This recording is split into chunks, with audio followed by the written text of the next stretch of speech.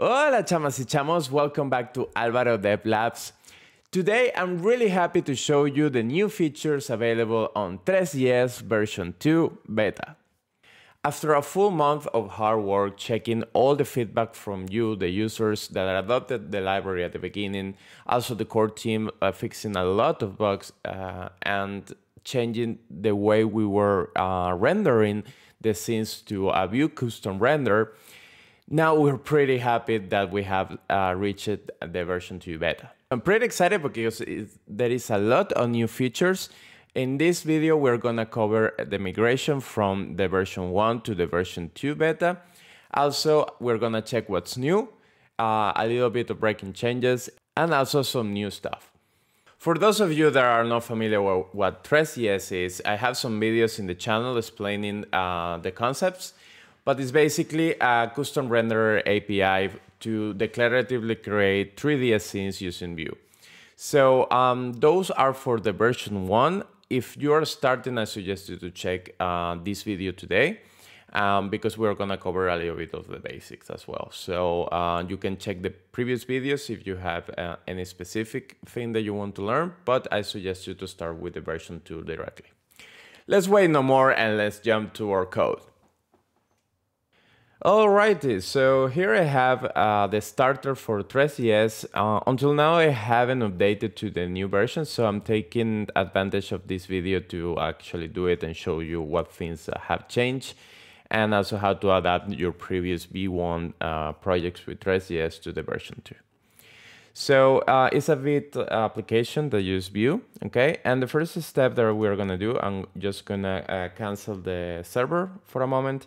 And I'm going to install TresJS Core Beta as well as TresJS Cientos Beta. Okay, these are the two main packages that you are going to use. The core one is the one with the basic functionality. You can do everything with this one. But if you want a better developer experience, there is the Cientos package that allows you to use a lot of abstractions, composables that will work right away. Okay, so we are going to update those two to the latest beta. Okay, so the latest beta for Cientos is beta.1 and for the core is beta.7. So make sure you're using those in this tutorial because some things might change, okay?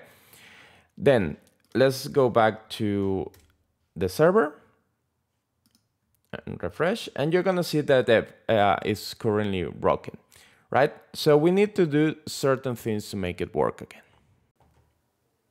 Before continue, I also updated some of the dependency. So 3 is on 150.1 because it's the one that has some types. Okay, so this is the latest version of types 3.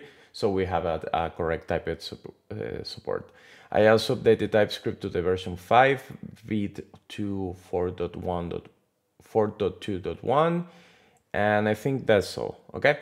So the first thing that we want to change in order to be able to see our scene again is that before in the version 1, we used to install it as a plugin, but that's no longer necessary. You can still do it, but it's not adding any value. So we are gonna remove this part here and this part here, okay? And then we're gonna go to our a scene, okay? So a lot of things changed in the version 2. The first thing is that you no longer need TresScene. So TresScene is no longer necessarily, you only need the TresCanvas. But you can see right now that it's not, like it doesn't know what TresCanvas is. So to use it, you now need to import it from the TresJS core. So we are going to do TresCanvas here from TresJS core. We save, and you can see now that the TresCanvas is available and also is having a correct TypeScript. And if I go to the perspective camera, for example, you can see that now it has TypeScript support with Bollard. That's one of the most requested features that we managed to solve for version 2 beta, which is complete TypeScript support. What does it mean? It means that the arguments, for example, the position or the arguments that you use at the beginning to initialize, they're all type. So here you can see the position is of type TresVectorProp, which can be a vector, an array, or a scalar representing the object local position. If we use lookAt, it's gonna, well, right now it's giving an error, and that's something that we need to fix because the typing underneath is not correct. This is like a function, okay? But it's already working because it's giving us some errors. The ambient light, for example, here, we can see the intensity can be a number or undefined. And also, if we want to check what other stuff it has, you can autocomplete it here with Bolar.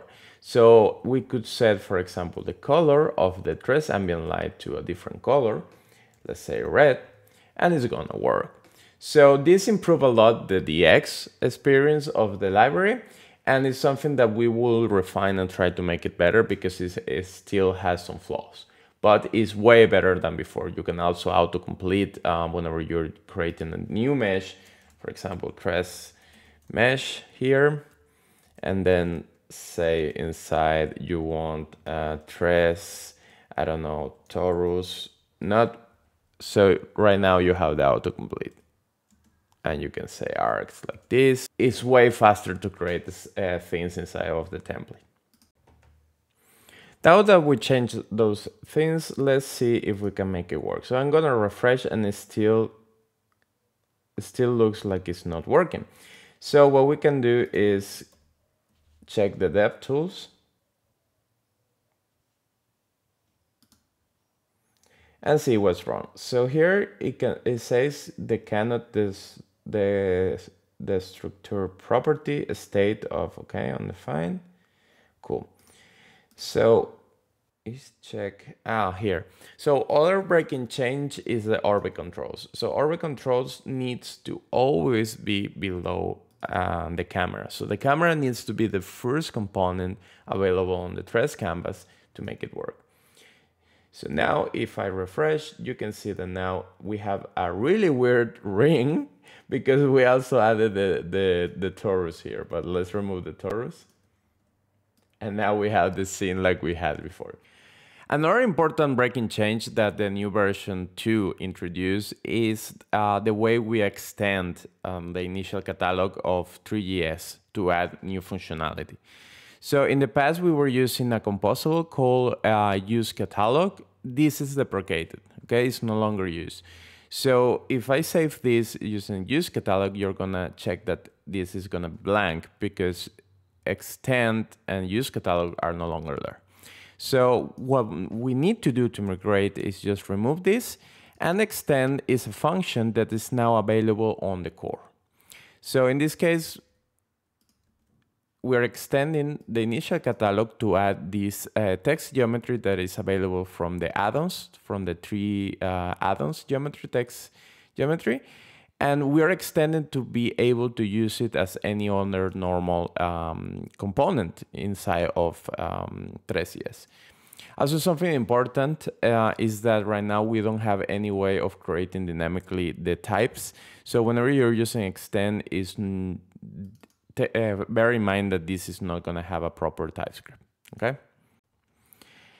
Another thing that is important in the version 2 is that we improve the way you're getting the reference from models. So here I have a scene with a GLTF model that we're taking from this here. And before we needed to watch for the ref, so we create a template ref here. We pass it to the mesh of the primitive. Also, primitive is a new thing that I'm gonna talk about after this. So you needed to watch it and then deconstruct it to get this method that will return the model. Okay, so it was quite complicated. It was unnecessary. So you can see now that in the version 2, it says get model is not a function. And that's because we removed it, and now you only need this here. Okay. And if you click save and we open again the, if I find it, here, and we refresh the page. Okay, you can see that now the reference is here. You don't need the get model or get texture or all these methods that we needed before. And this is basically because of using a custom render API. You probably notice here that there is a bunch of warnings, and that's something that happens since we moved to the custom render API, because right now we are using two renderers. We're using the core renderer for Vue and the TresJS renderer. So the problem is that since we are using Vue components inside of the TresCanvas, and the TresCanvas lives in a Vue app, everything that is inside of the Vue app, the first renderer or the Vue renderer is not gonna recognize. Okay, so that's something that we will need to tweak for now in the compiler, because there is no easy way to do it. We cannot select here in the template what type of compiler do we want. To easily fix this, you can go to your bitconfig, okay, and in your Vue plugin, you can pass options. And one of the options that we're gonna pass is template, compiler options, and its custom element. This will tell Vue that, or the main compiler, that it doesn't need to try to solve the perspective camera or any of the components that are inside of the TresCanvas. So it will check the tag, and if this one starts with Tres, but it's not the TresCanvas, and or is a primitive, then don't recognize it, okay? So if we refresh, you are gonna see that now the warnings are gone. And last but not least, let's talk about primitives. So this I just released like last week.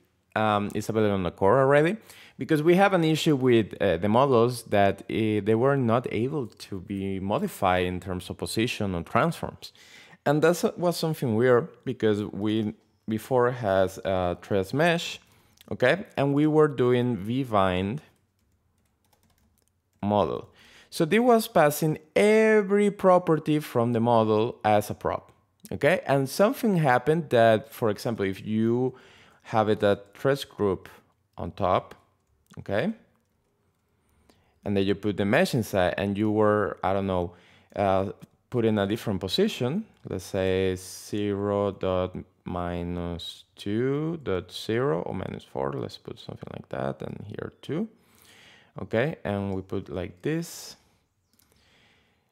If I refresh, you're gonna see that it's in the same position, so it haven't modified at all the position of the mesh that is inside. And it's something that we don't want. We want to be able to modify the position. So if you use a primitive is a component, is a general component that has one argument, which is the object. And if you pass the object, you need to pass the model, okay? And now if I refresh, you're gonna see that now it's in a different position. So it's being able to be transformed. This primitive right here, what basically will do is take whatever is here and convert it into a TresJS component.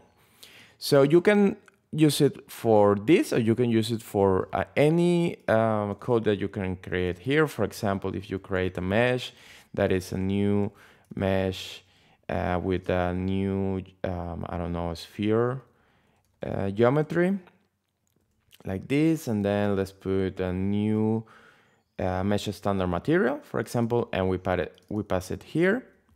We need to import this one here to Tres. You're gonna see that now it changed it to a sphere. So this is gonna render as a component whatever you have here in the object mesh. And this is really powerful, especially for CentOS, because every time you create an abstraction for something that you want to create, a special material, you can use primitive to extend it. And that's beautiful, people, is all for today. I hope you will enjoy this new version of TresJS. Please bear in mind that this is still in beta, so we need your support, your feedback, your bugs. Everything that you encounter that you want to improve in TresJS is welcome. So please let me know in the comments below if you have any suggestions or you have any issues. I put in the description below all the links for the resources, the new documentation, as well as the update at the start. As always, drop a like, subscribe because it helps a lot to my channel. Take care and create more cool stuff with 3D and Vue. Ciao, ciao!